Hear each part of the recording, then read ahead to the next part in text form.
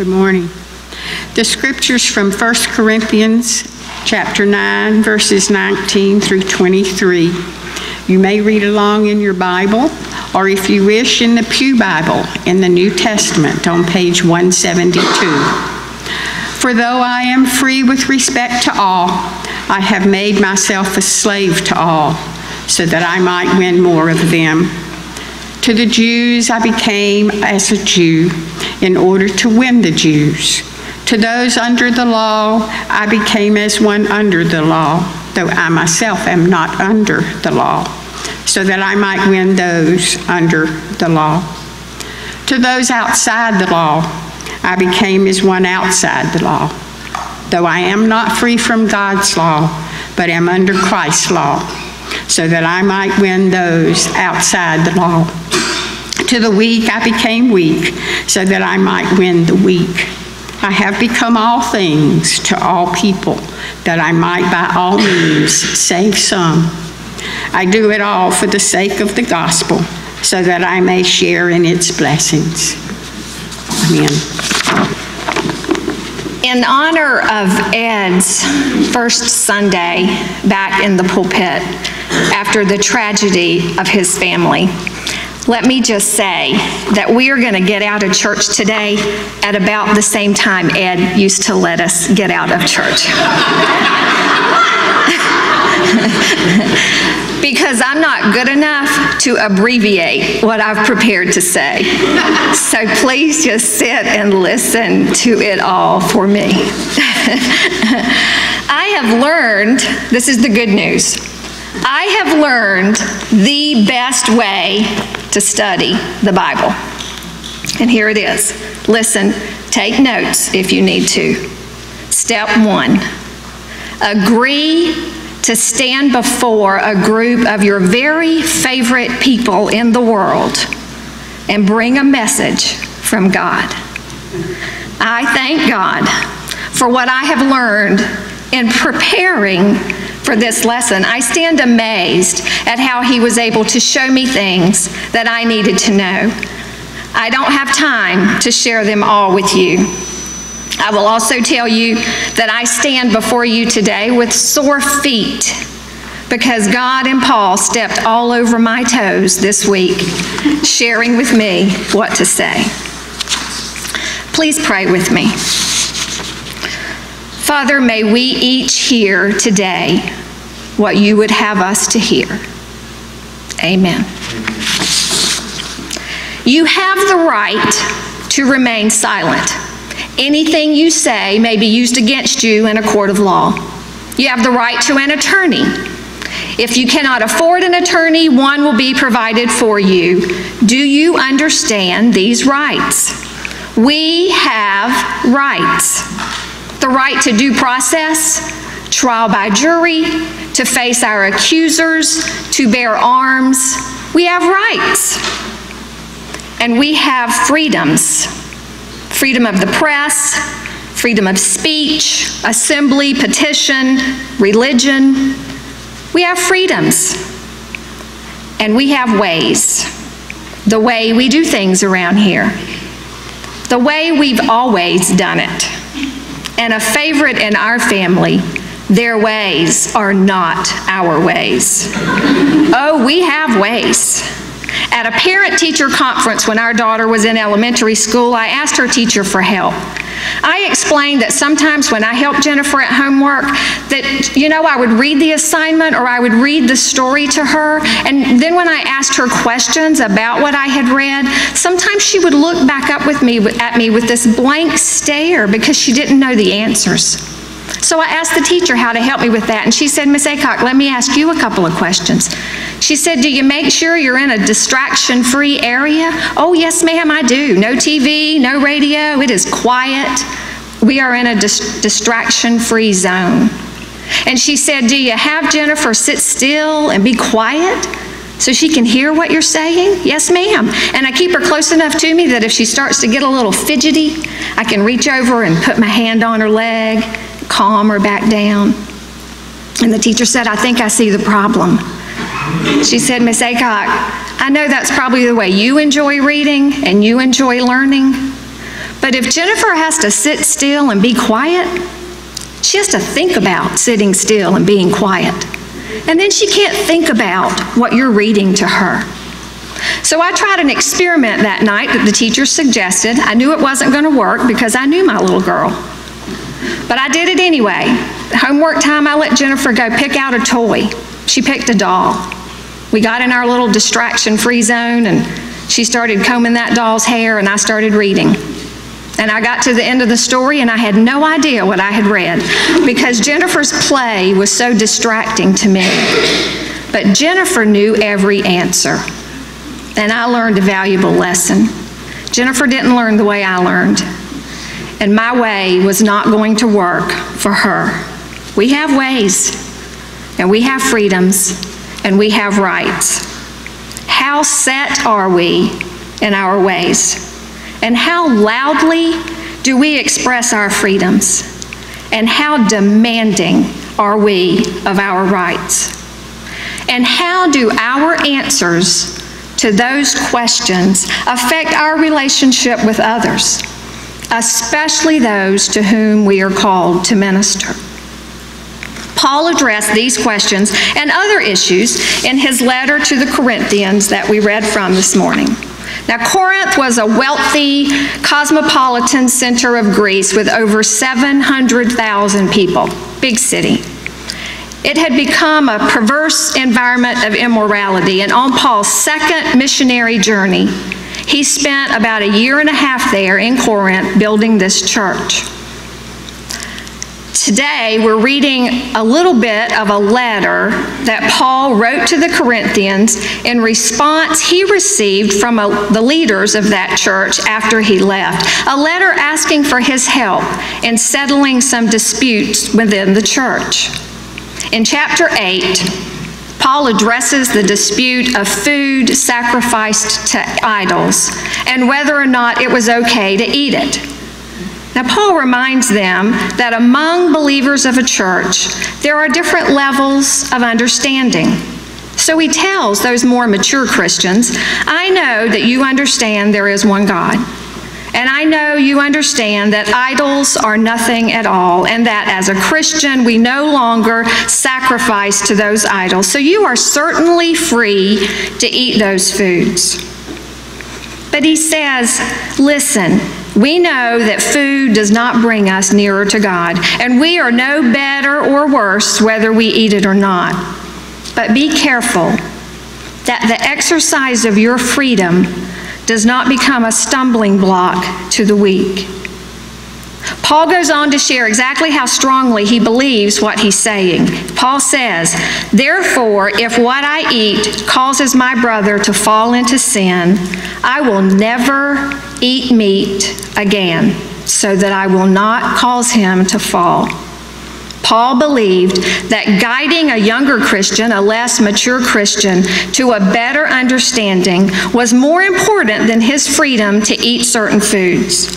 And Paul was willing to deny himself anything to be an effective missionary. In chapter 9, Paul further explains his strategy of self-denial. He speaks to his choice to not be financially compensated for his ministry endeavors. It was certainly customary for him to be paid. He was entitled to compensation.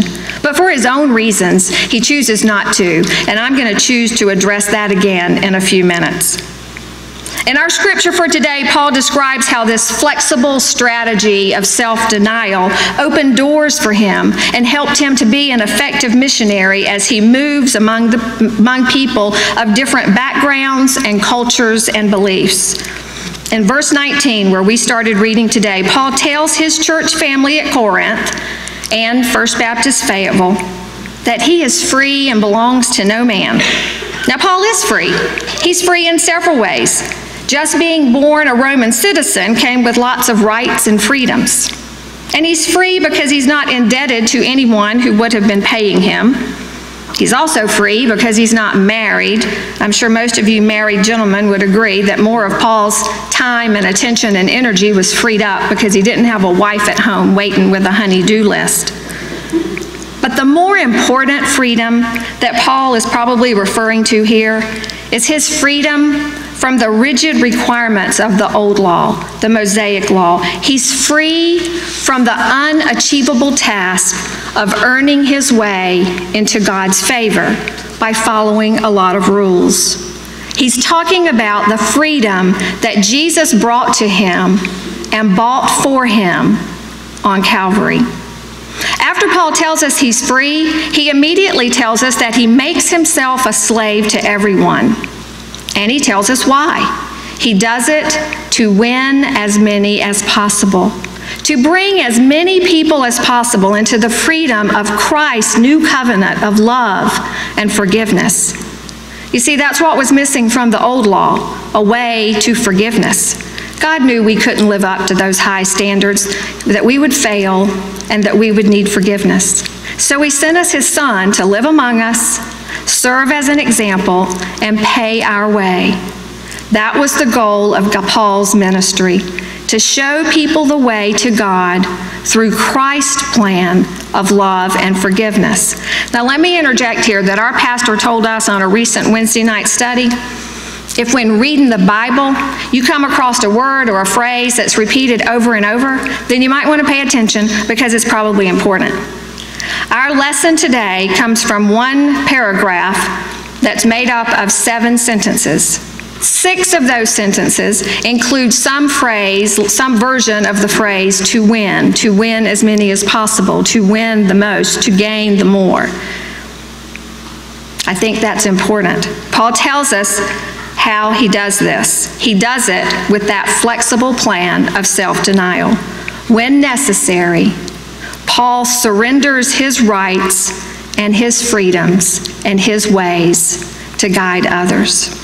In verse 20, Paul says, "To the Jews, I become like a Jew," which was probably pretty easy for Paul since he was born to Jewish parents.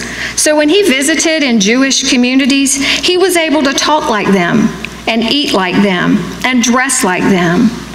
And his hope was that choice of his would tear down barriers and earn their trust so that they could hear his message. He was building relationships.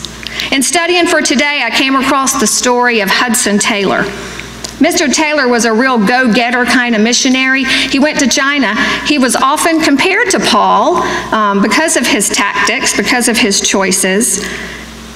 He discovered, though, early on in his travels in China that he was such a novelty. The people of China were more interested in his clothes and in his manners than in his message. And his solution to that dilemma was to become Chinese. He adapted his ways to their ways. He began to dress like them and observe some of their cultural practices.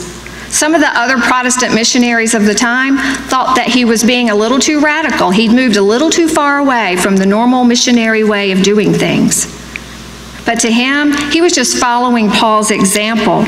He was just adapting to the culture of the people to whom he was ministering. Paul even practiced this self-denial among the Jews who were still living under the law, those who believed they could earn their way into heaven by following the rules. Paul was aware that if he showed up in a Jewish synagogue eating a BLT, he might not be well received. And then how could he possibly teach them about Jesus and the new covenant? So Paul was willing to give up his right to a good BLT if it opened a door for him to preach. In verse 21, Paul moves on to ministering to the Gentiles, those not living under the law. Now, Paul had to be a little more careful here. He could eat with them and he could join in their traditions, but he had to be careful not to give the impression that he was lawless or immoral. Paul's little parenthetical note here in verse 21 is really important. He says when he says he becomes as one outside the law, he's not talking about being outside of God's law. He would never want to do anything contrary to Christ's example. But like he did with the Jews, he would observe their cultural practices up to a line.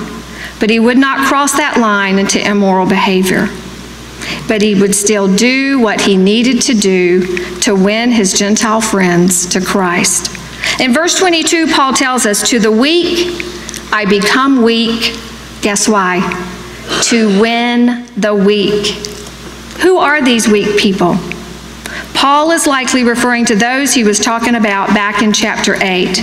Those who were in the church, but had not yet come to a full understanding of the new truths that Jesus taught. Those who struggled with things like eating food once sacrificed to idols.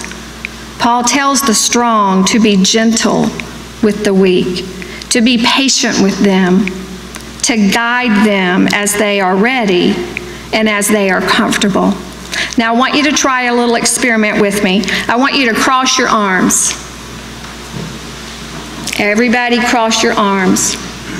Now, take note of how your arms are crossed. Which arm is on top? Are your hands tucked? Like, see, I tuck my left hand, but my right hand is open around my arm. Notice how your hands are. Notice how your arms are. Now, uncross your arms. Now, I want you to cross them the exact opposite way. Different arm on top, different hand tucked. For most of it, well, some people can't do it as I'm looking out here. For most of us, this is a little uncomfortable because we're not accustomed to doing it this way. We're accustomed to doing it the other way. Change is not always easy. We certainly understand that when we're the ones struggling with a change. Now, I won't speak for you, but I know that I am not always as patient as I should be when I'm struggling a little bit coming around to a new idea. I'm not always patient with other people when they're trying to come to a new idea that I already like.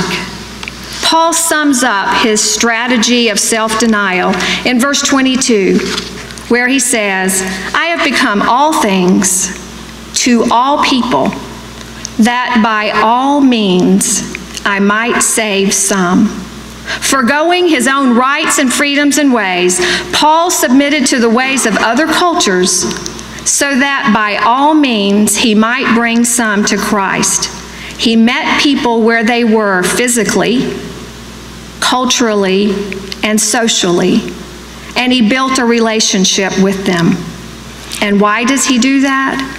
In verse 22, he says, I do all this for the sake of the gospel, that I might share in its blessings. Now, this is where I want to go back just a minute to Paul's choice to not being paid for preaching. Paul tells us earlier in the letter that he felt compelled to preach. He even said, woe is me if I don't. And he says his reward is that he can do it voluntarily. Paul counts that as a blessing in his life. Paul was passionate about his ministry, and he had a great story to tell. He also had a dramatic conversion. I mean, come on. Why wouldn't he be passionate about sharing how his heart was changed? Look at his story. We read it back in Acts when Paul, then known as Saul, was at the stoning of Stephen. Stephen, a servant of God. And Saul stood there and gave approval to this violent murder. Saul was part of the great persecution that broke out that day against the church of Jerusalem. Saul went door to door and dragged out men and women who believed in Jesus and put them in prison. And then under the authority of the high priest, Saul headed to Damascus looking to find anyone there who believed in Jesus and put them in prison too. But on his way to Damascus, Jesus changed Saul's plan. There was a bright light from the heaven, and he was blinded. And Jesus called his name and said, Saul, why do you persecute me? Talk about a dramatic conversion. No wonder Paul is so passionate about spreading Jesus' message of love and forgiveness. Jesus made a believer out of him. And Jesus made a believer out of me too. Only there was no bright light from the heaven.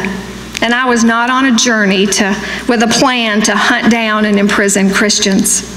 I was a little 10-year-old girl in Bible school at Greenwood Baptist Church in Florence, South Carolina, and I never remember not believing in Jesus. Now, I've probably not always walked as close to God as I should have, but I've never lost my way in any large sense that would give me this great dramatic testimony. I grew up in a loving home with parents who will celebrate their 64th wedding anniversary this year. 2 brothers and a dog. Both sets of my grandparents were married till death did they part. And I met my husband at church. So is it any wonder that my passion for sharing Jesus may not be as strong as Paul's? Yes, my friends, it is a wonder, because it's not about Paul's story of bad turned good, and it's not about my blessed, simple, drama-free childhood. It's about people who need help and love, and it's about Jesus and his life and death and resurrection is dramatic enough. It's about God's new covenant of love and forgiveness. That's enough. Paul had the opportunity to be God's messenger to governors and kings and also to prisoners. He spent time with apostles and religious leaders. He ministered to mature Christians and the weak.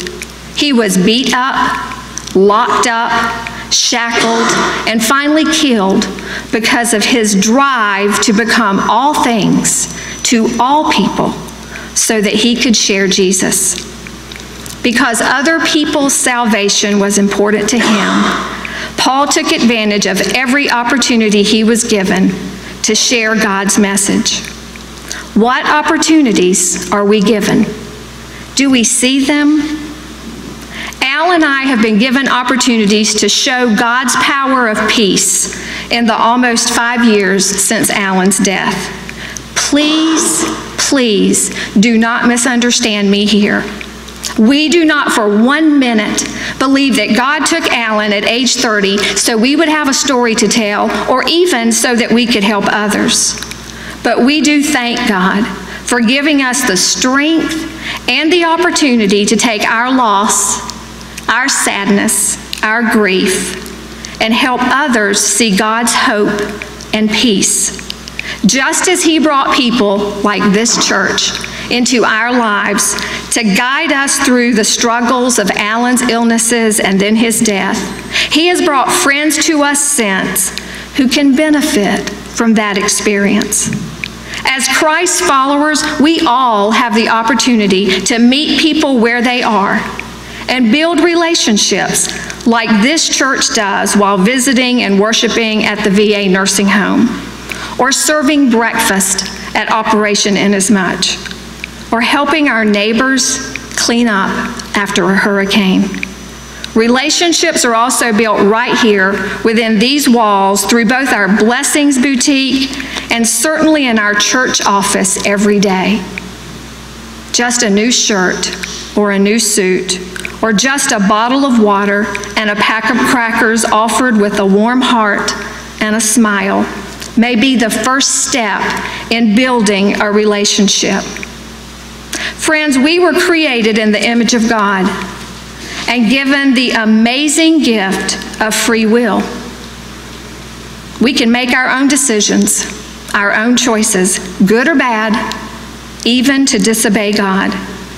We decide if we are going to follow the Great Commission we read in Matthew, where Jesus tells us to go and make disciples of all nations. Paul was determined to do this by all possible means. What means are we willing to take? We have the right to remain silent. Let's not. Amen. Amen. I was reading my program a while ago, and I saw benediction and charge. I never saw that word before in here that I knew of, so I asked Brother Rob what that meant, and so he told me. So now I know what charge is. I knew the definition of one charge, but I didn't know what his definition was. So let us pray. Dear Lord, we thank you for this beautiful day. We thank you for the honor of coming to your house to worship you. We thank you, Lord, for all the blessings that you give us day in and day out.